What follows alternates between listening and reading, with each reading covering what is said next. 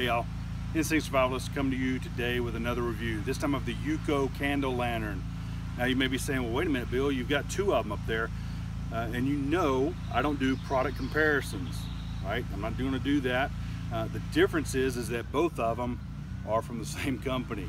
And the only reason I'm doing a comparison, if you will, is because I want you to see what the differences are between the two and why this one might be a better fit for you. So the review itself is for the Candle Lantern, not the solo, not the individual, if you will, but for the Candle Lantern.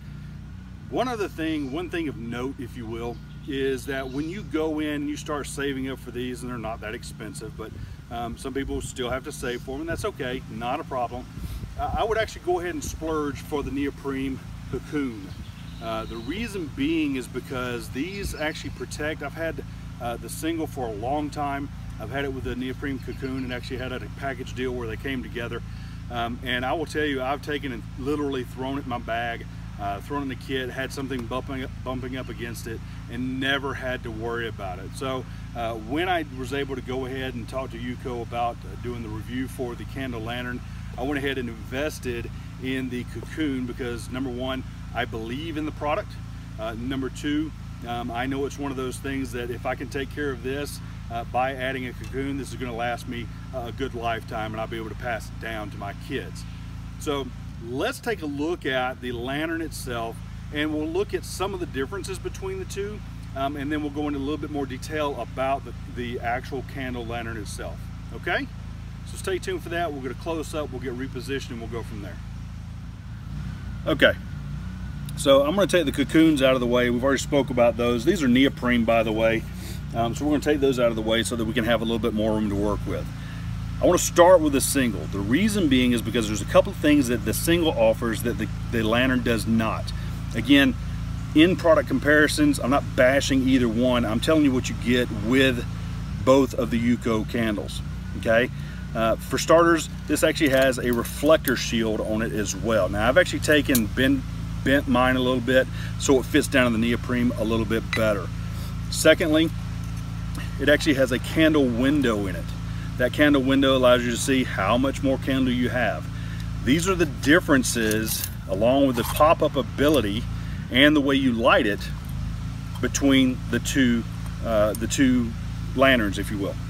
Okay, so that being said, let's get on to the other stuff, right? The stuff, the meat, if you will. So lighting this, you slide down the glass, you slide down the piece and light the candle.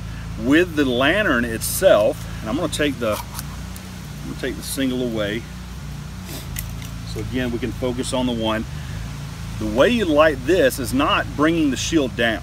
Okay, I can pull on it all day long, but there's actually a retainer clip in the back and on the sides that prevent that shield from sliding down. So you can't light it that way. However, the way to light it is really easy. Just like you're changing batteries, right? You can take, spin, and go. Now, the other side of this is, what is the other purpose of taking the top off so that I can work with things inside? And one of those is actually to change out the candles.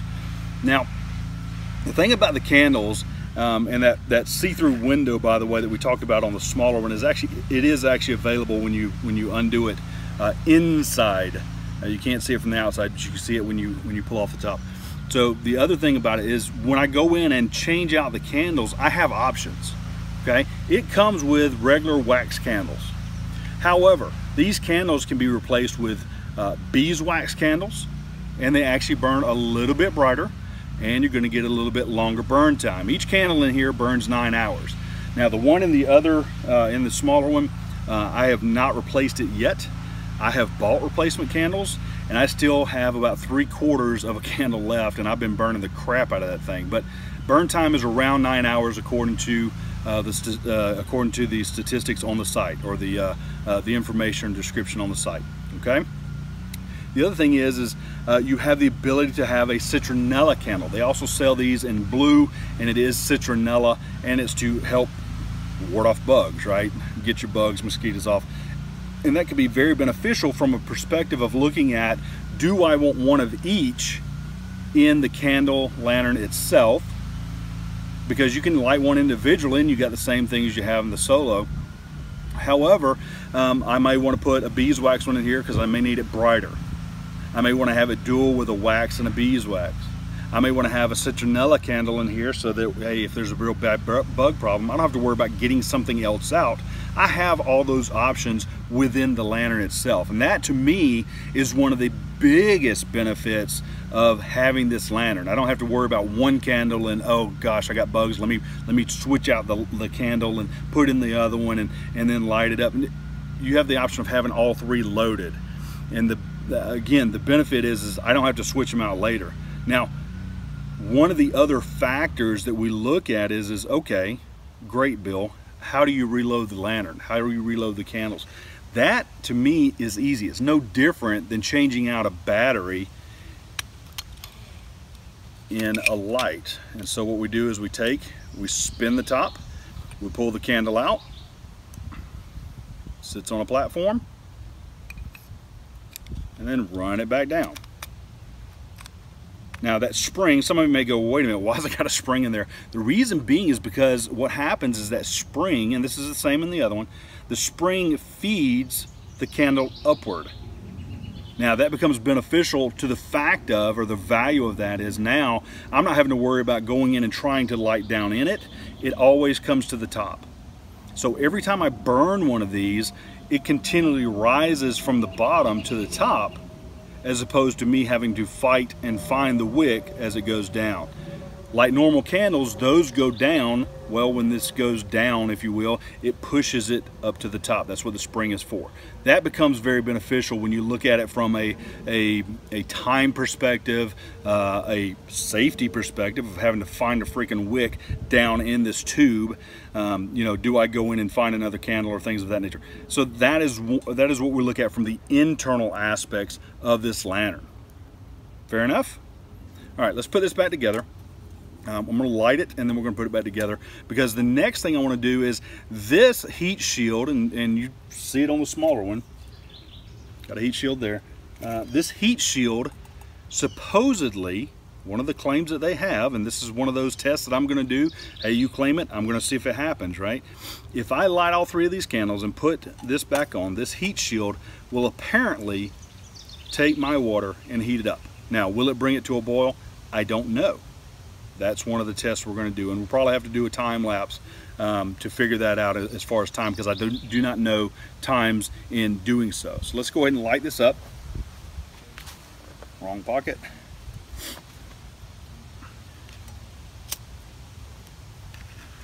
We are facing wind today, so this is going to be a little bit of a challenge.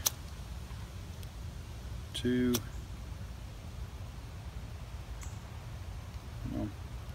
3. All right, so we got all three of those lit, and we put in the shield.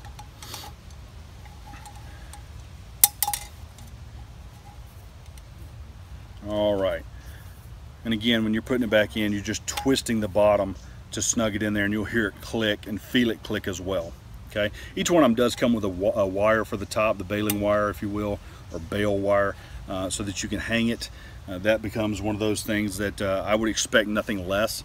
I would expect nothing less from any lantern, and expect it even lesser from UCO. They really are top of the line in my book. So let me get some water, we'll get it set on the top, and then we'll come back to the video. So what you can see is I've actually done this to be fair, all fairness if you will. There's my marker. I have put 8 ounces of water in here, okay? We just want to make sure we're doing, you know, comparative burn times, and all 3 candles are lit. All right, what we're going to do is I've already got my timer set.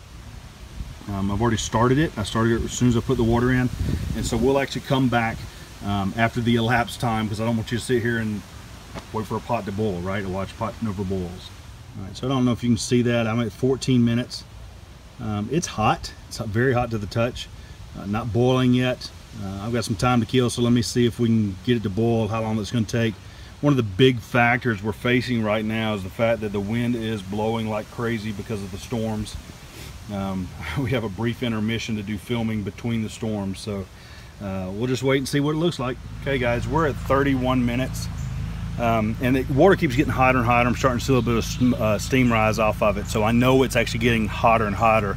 What I had to do, and you can see my hat, I've actually pushed it off to the side to try to form a heat shield or a wind shield, if you will, because that wind just keeps coming in and making it to where the candles flames are leaning over.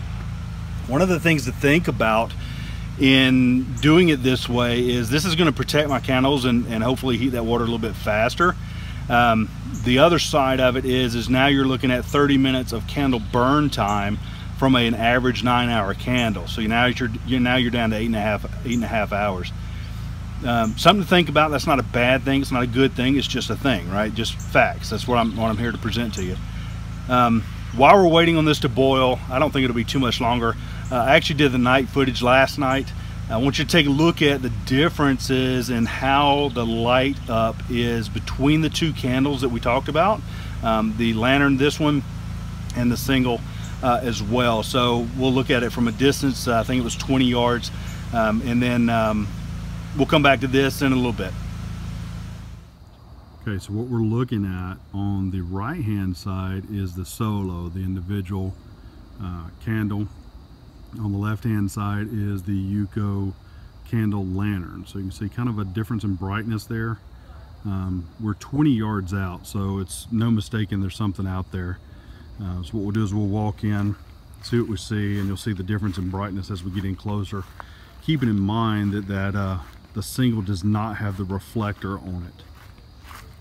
Looks like we're heading to a car. All right, so as we get up closer, now I'm right in front of both of them, and you can see real easy that the actual on the right hand side is actual physically closer than the one on the left hand side. So the lantern's actually a little bit farther away by about a yard. And you can see just the difference in brightness with those. Again, if we did them this way, allows us to go a little bit brighter. And this is just about seeing the brightness. This isn't about looking at you know, the candle and the glowing ambiance. It's just about seeing the brightness right now. Okay, so the second part of this is determining how bright or what we can see with the lantern itself. And so you can see we're next to a leaf, we're next to a limb, and you can see pretty well as far as that goes. And this is with the single, again, with the single alone. Okay, and now we're looking at it with the lantern, and you can see that I'm looking at a branch, and the camera doesn't quite do it justice, but I can see into the tree itself, so we can determine how deep we are and how, you know, how much we can see. So it's definitely throwing off, well, 3 candle power, if you will, throwing off more light for us to be able to do what we need to do. Here, the reason I want to do it from above is because what you're not looking at is you're not looking at the candles directly. You're actually seeing how much light is being emitted from them from a top fashion. Again, you'll see the reflector right there in the middle for the solo, for the individual.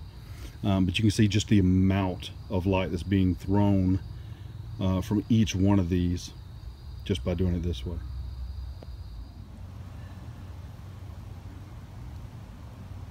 Okay, y'all, for those of you following along on time, we're at 1 hour and 15 minutes. The temperature just dropped about 5 degrees because we're fixing to get another rainstorm coming in. You can probably see a difference in the shadow. Again, we're at 1 hour and some change. The thing is do I call this a failure for boil? Not quite. What I would do if I were to do this in the future is I would get me some heavy duty aluminum foil, because it folds up nice and flat, and then use that as a shield, a wind shield, to keep it from blowing down in there.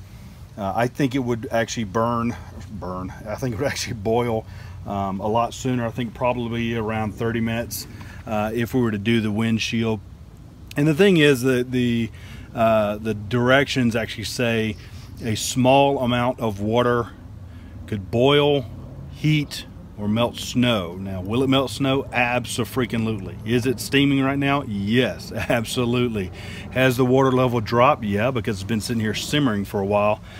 And will it heat water? Yes, I do know that for a fact. Again, steam coming off, and I burnt my finger twice just testing to see if the temperature's rising or not. So that's my 2 cents. I wouldn't call it a failure. I think I would do things to in, you know, make it better for survivability if it were that case. I mean, the reality is I'm not replacing my stove, but this will do, you know, evening time, I'm getting ready for bed, I want to put on a pot of water to boil, a pot of water for tea or something like that for the evening time. Great idea, great factor in that. But there's a lot of factors to determine whether it's going to boil or not. So that's my 2 cents on the boil part. Again, not necessarily a failure. So there you go. Now you see why this is beneficial, why the candle lantern is such a bonus or benefit to utilize. Even if you already have the single, even if you already have the smaller brother, if you will, the little brother, little baby sister, whatever you're gonna call it, there's a reason and a method and a purpose for the actual candle lantern. Not only does it give off more light, not only does it heat up water, but it is one of those things where you have a lot of flexibility as far as the candles themselves go. So, hey guys, thanks for everything you do. Thanks for your likes, your retweets, your subscribes, everything that you do. I really, really appreciate it. And I can go through the list, but everything that you do for me. Thanks for the viewing. The viewing has gone up with the 2-Tip Tuesdays. Don't forget Tuesday to check out the new one coming up, and don't forget to check out the other two. Those can be reached here. So until then, use your instincts to survive. Thanks for watching.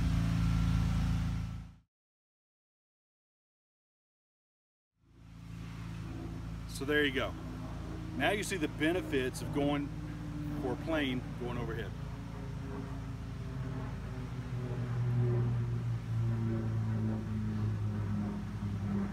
All these people know I'm filming.